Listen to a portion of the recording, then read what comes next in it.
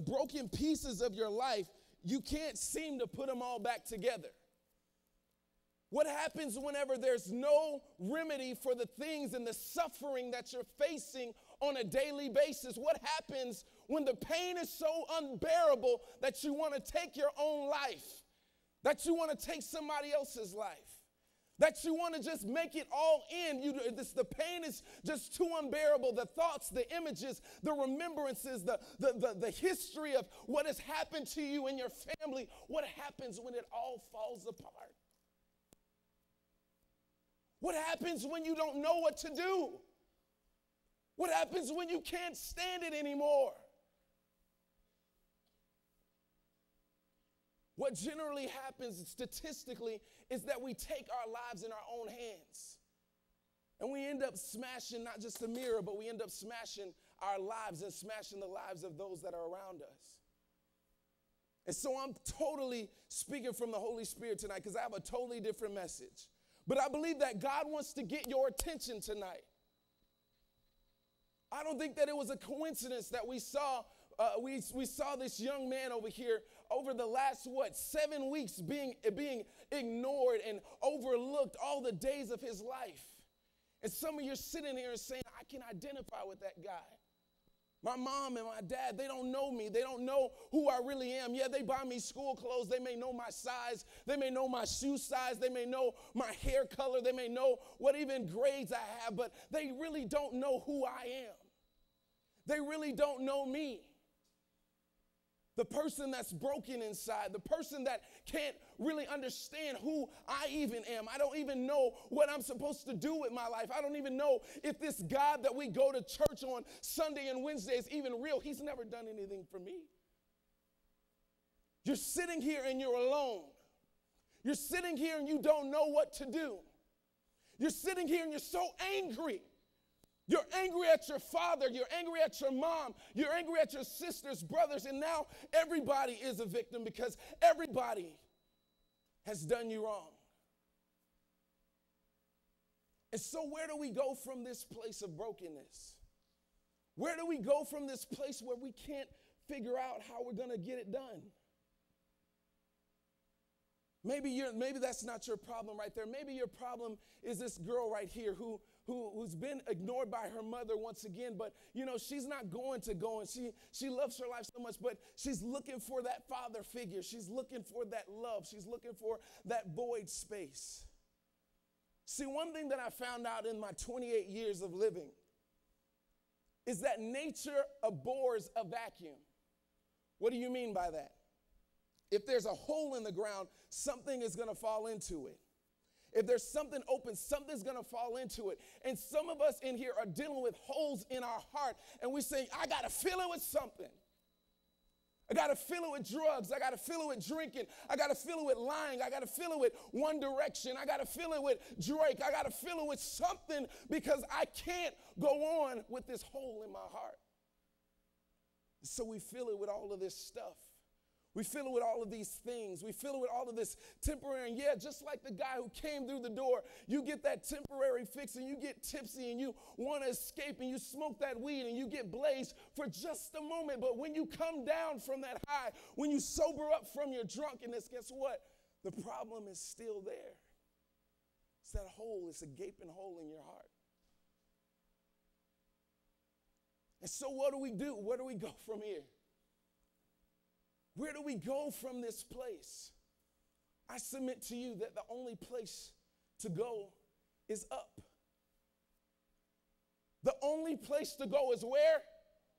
Come on, y'all need to speak back to me. The only place to go is where? Which is God. We all have to get an understanding that God is not just this fairy tale Santa Claus, I'll give you what you want anytime you want it, and I just want you to, do these things so I can grant your 3 wishes, and you just have this beautiful life. That's not who God is. God is a loving Father who knows you intimately. In the scriptures, it says in Psalms chapter 139, he says that I am fearfully and wonderfully made. He said, when I was hidden in the inner parts of my mother's womb, you knew me. You fashioned me. You made me. And every time we come to this church, every time we come to this auditorium, we just kind of kick in and talk to our friends, and we're here during worship, and God is saying, hey, I'm trying to get your attention. Hey, I know the situation that's going on in your life. Hey, I know how many times you tried to commit suicide or thought about committing suicide or thought about giving your body up to that girl or that guy. I know how many times you thought about going to get another tattoo because you thought that it was going to fill the void space. I know how many times you tried to do all of this stuff, but none of it's going to happen. None of it is going to work unless you give your heart to me. And so God wants us to know that he knows you, that he sees you exactly where you are. When you close those doors at night, when you think nobody else can see you, nobody else knows you, turn off the lights. You think the world is at school and Facebook is turned off and your text messages have stopped, and you said, oh, finally, no one can see me. God says, I see you. He's the only one that will never leave you nor forsake you. He's the only one that'll be there whenever your friends that say, hey, man, I'm going to be there with you for life, man. We're going to be buddies. We're going to do this. We're going to hang together. We're going to die together. We're going to roll together. When even those friends forsake you, God is always there. Even when mom and dad, they forget your birthday or forget whatever it is, guess what? God is always there. So the only way that we can go is where? We've tried everything else. So now I'm appealing to you to try God. Not just try him just to say, oh, I think I like him or whatever. No. I mean, really give him a chance to transform your life. Really give him a chance. Give God all of you. We go every single day and nobody knows all of us. Nobody, our friends don't know us because guess what? If we want to fit into this crowd, we change ourselves, we change our hair, change our clothes to fit into this crowd. And then if this crowd is not in this year or this semester, I'll go and I'll hang out with this crowd over here and I have to change myself once again. And then, I got to cuss and I got to smoke over here. But when I go home, my mama, she's not going to be all with that cussing and drinking and all that stuff. So I have to take off all of my clothes and have to put on all these nice little clothes. And I'm saying, yes, ma'am, and yes, sir. And I'm the nicest person. Nobody really knows us. We've never given ourselves fully to anybody. And so what I'm asking you is to give yourself over to God and let him work in your life the way that he only knows how to work. Let's read right here in John chapter 15. He says, I am the true vine, and my Father is the vine dresser. Every branch in me that does not bear fruit, he takes away. And every branch that bears fruit, he prunes it so that it may bear more fruit. You are already clean because the word which I've spoken to you. Here it is right here. Abide in me, and I in you. Abide in God.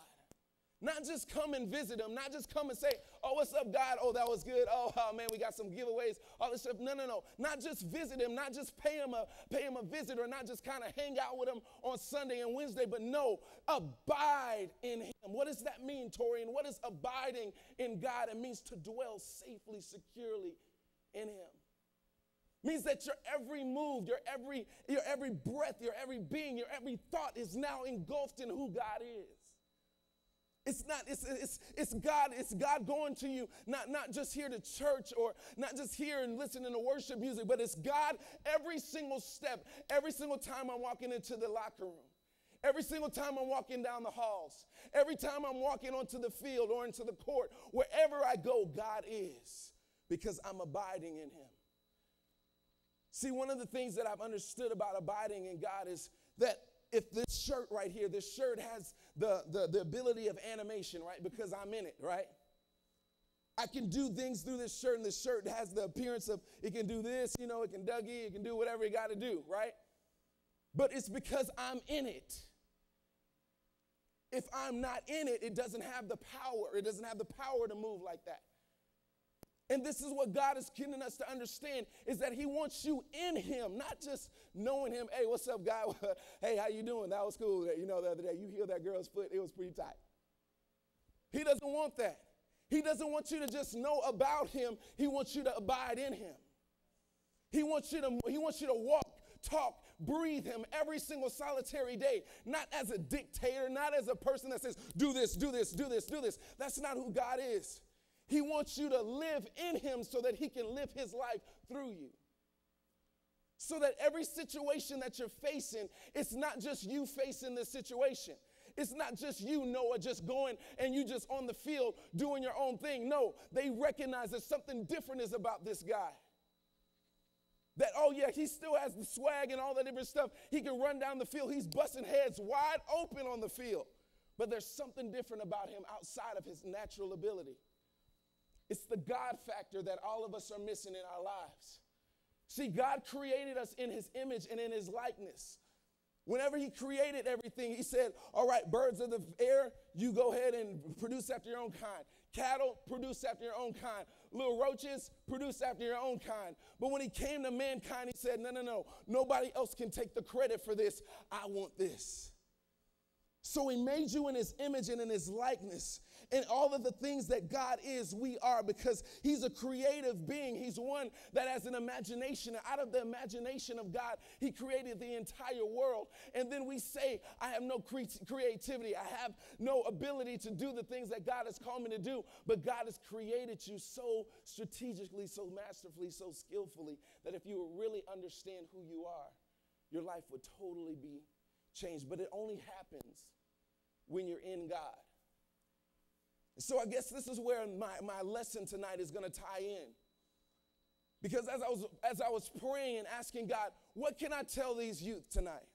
What can I tell this generation of planet shakers? What can I tell this generation that is going to change this world and turn it upside down, even as the disciples did back in the day? Do you know that the disciples were kicked out of towns and all this different stuff because they were known for turning the world upside down? It's all because they understood that if I would partner with God, if I would give God all of my life and dwell in him, that he would live through me, and as a result, the world around me would be changed. And so turn over to 2 Chronicles. 2 Chronicles 16, verse 9. And somebody keep me on time because I don't know where I'm at all. So let me know where I'm at because I don't want to go over. But 2 Chronicles 16, verse 9 in the ESV, it says, for the eyes of the Lord run to and fro throughout the whole earth to give strong support to those whose hearts are blameless towards him, or whose hearts are completely his. Then it goes on and says, you have done foolishly in this, for from now on you will have wars. And I believe that this is something that God is telling all of us now. He said, listen, I'm looking for a certain type of person. I'm looking for somebody that I can show myself strong in. Do you understand that? The creator of the universe, the creator of everything that we see that we don't see, the one that put the stars in the sky, the one that set the sun in the sky, the moon in the sky, the one that fashioned the earth, the one that spoke everything into existence. He says, I want to show myself strongly on your behalf. I want to work through you, meaning that, guess what? I want to put my super on your natural. So that when you walk into algebra, it's just not you, it's somebody else working with you. God wants to show himself strongly through you. But the requirement is that you have to have a heart that's completely his. Somebody shout, completely his. Let me ask you this. How many of you all would love to date this girl? I mean, guys, okay, guys, where you at? Let me hear you make some noise, guys.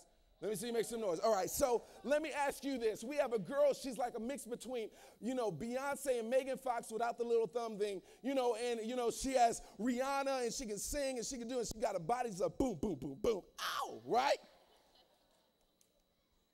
But she's talking to you.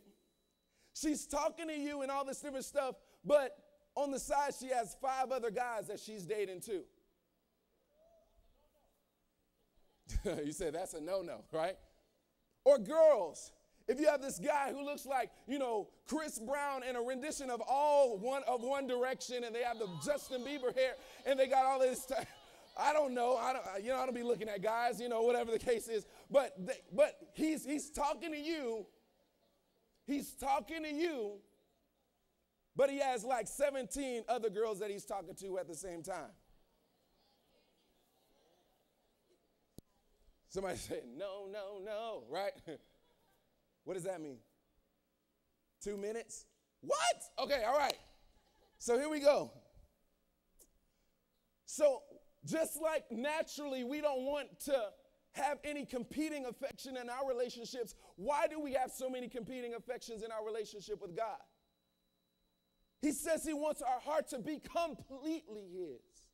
Completely, meaning nothing missing, nothing broken, no hidden parts from him, no closed doors, no past locked doors. He said, I want your whole heart. So why do I give my whole heart to God? How do I give it all completely to him? How do I do this thing? Because in my life, I know that there's times of struggle, there's times of temptation, and if I want God's support, my heart is going to have to be blameless towards him. And so I want you to write this down. Hopefully, take out your iPads, your Blackberries, your Blueberries, your Pinkberries, whatever you got. Take out a piece of paper, write it on the back of your weave. I don't care what you do. You do something, you take something down. Somebody like, how you know? How you know? How you know? Where's my, oh, there it is. How you know? Okay. So write these down real quick, because I want you to get this. And I don't know if I'm going to finish it. I'm not going to finish it, but write it down. Number one, these are the 7 ways to please God. 7 tips to please God. How many of y'all are going to heaven? All right. In order to go to heaven, do you think that you need to please God? All right. For those of you who didn't raise your hand, guess what? We got something for you afterwards. Don't worry about that. But number one, everybody say number one. You have to have faith. Everybody say faith. The word of God says that without faith, it is impossible to please God. Without faith, it is impossible to please God. He says, listen, if you don't have faith, you can't please me. I don't even want to talk to you. Just like some of you ladies, you be like, wait a minute, does he have a job or something like that? Because he can't step to me if he ain't got no job, okay? He got to have a job. He got to be paying his tithes. He got to be doing all that stuff, right? And he can't even step to you. That's a requirement. God says, this is my sole requirement, that you have to have faith. And there's no such thing as blind faith. No, there's no blind faith. Faith can be seen. The word of God says faith is the substance, meaning that I can see it, I can detect it. Faith is the substance of things hoped for, and it's evidence of things that are not seen. So God says, listen, in your life has to display my glory. Your life has to display that I'm alive. That it's not just belief, like, oh, I believe in Santa Claus, jolly old St. Nicholas, lend your, no. It's not saying that. He says your life must reflect what you believe. How many of y'all believe that your parents are over there in the main sanctuary? Let me see your hands. How many of y'all drove yourselves here tonight? Is your car still outside? Huh? Is your car? Your car is outside. How do you know? No, wait. How do you know? You have faith that it's still there, but you didn't see it. You haven't seen it since you, but how do you know that Shanae and Raekwon didn't come up here and jack your car? So how do you know? You don't know, but you believe. Listen to this, everybody. You believe that it's out there. So why did you raise your hand?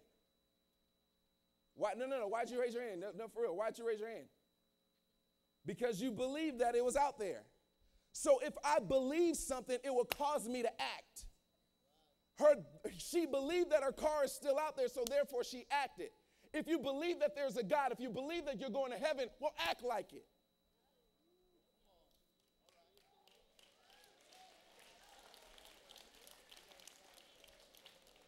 act like it's so. You can't be in here. You can't be in here. Oh, God, we worship you. Hallelujah. Oh. And all this different stuff. And then you go back to school like, man, hold up. You don't know who I am, player. Wait a minute. You acting like you don't even know God. Like you weren't even in his presence at all. If you believe God, act like it. Some of y'all need to change your Facebook statuses right now. If you believe God, act like it. See, because God wants you to rep him. We spend so many times knowing all this junk about One Direction and their first names and their middle names and their last names, their baby pictures and all this stuff. And his parents got divorced and he got a tattoo right here and he got it up. But what does Romans 8 say? We know all of this crazy crap about stuff that's temporal. We know all of these bands. We know all of these moves. We know all of these songs. We know all of this stuff. But when it comes to the word of God, I don't know. God so loved the earth that he gave his only begotten, whatever.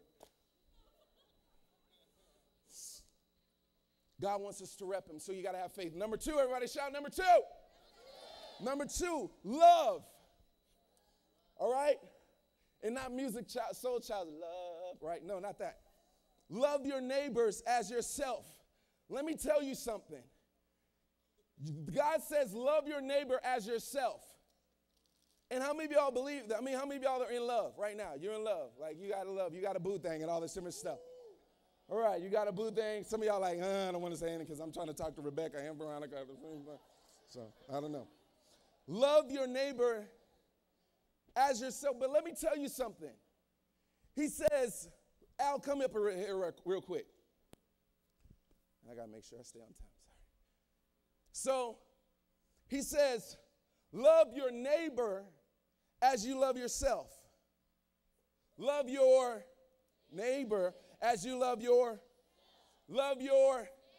As you love your. Well, you can't love someone else if you hate yourself.